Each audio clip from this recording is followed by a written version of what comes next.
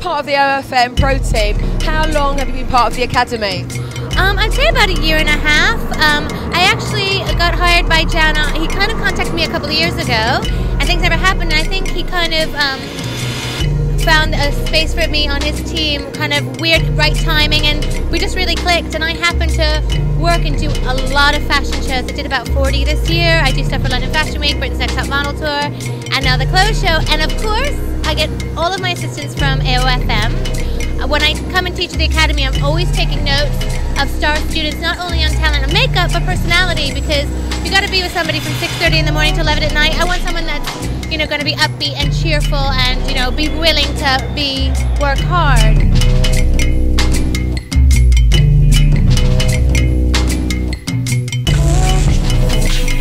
We're backstage here at the Clothes Show, and I've got Annabelle here, who's a member of the Student Pro team. How are you doing? I'm very well, thank you. This is the lovely lady who's responsible for doing my makeup today. You did a fantastic job, I might add. Thank you very much. So who's been your mentor? Rachel Wood particularly. I've done quite a few bits and pieces with her, so that's been exciting, but also I've done other things with other makeup artists who taught me at the academy as well. How long have you been a part of the academy? I actually started in February, March, so not that long, but I've had loads of opportunities since then, which, you know, considering the small amount of time, it's been great. Rachel Wood just did your makeup. You look fabulous. Thank you very much. Thank goodness for concealer. That's all I'm going to say. And mascara and blusher and lip gloss. But no, I love Rachel Wood. She's brilliant. She's amazing. So in your makeup bag, what can you not live without? Right. Got to have concealer.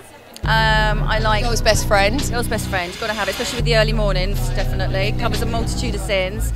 Eyelash curlers. Got to curl your lashes before you put mascara on. Otherwise, there's no point. Gloss and blusher.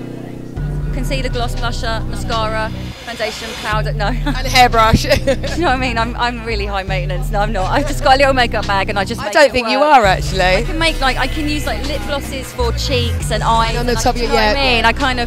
I style it out like that sometimes, just so you don't have so much in your makeup bag. But I'm a girl, I love products. More the merrier. Don't we all? Love it. The bag's just like never ends, like Mary Poppins. Like fighting to get in there. But yeah, it's all good. Good luck tonight. I'm sure you're going to shine. So thanks for talking to us. Cheers, darling. Bye. The Clothes Show is all about what's hot and what's not. What would you say is hot for this season? Well, this season the Gladiator shoe, the spiky heel, is the one that all the fashion editors are pushing. But I'm personally a fan of comfort, so I would say the studded black Gladiator in the shoe department. Still going with footless tights. Mixing things up a bit, different references. So you've got a floral print dress with a biker jacket.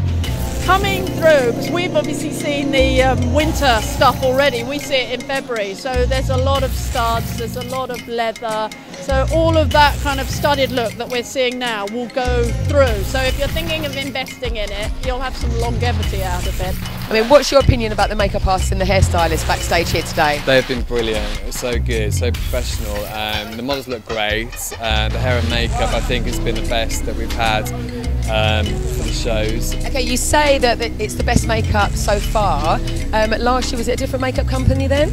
It was a different makeup company. You know, I thought they achieved a lot, and I think, you know, we took the Clothes Show into a different direction last year in December, and I felt that we've just improved on that, and we're kind of taking it to the next level, and we need to keep improving on that. You know, that's what this is all That's about. what fashion's all about as well, reinventing. Keep you know? it going, keep it going, Keep it alive. Keep it alive.